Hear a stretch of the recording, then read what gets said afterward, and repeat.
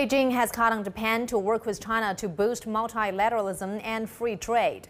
During a meeting with former Japanese Prime Minister Fukuda Yasuo in Beijing, Chinese Premier Li Keqiang urged both sides to boost cooperation in fields such as trade, investment, innovation, and high-tech. Yasuo was joined by a delegation of Japanese entrepreneurs who are scheduled to attend an annual meeting of business leaders and former high-ranking officials from the two countries later this week. The two sides are expected to focus on technological innovation and infrastructure construction in Asia.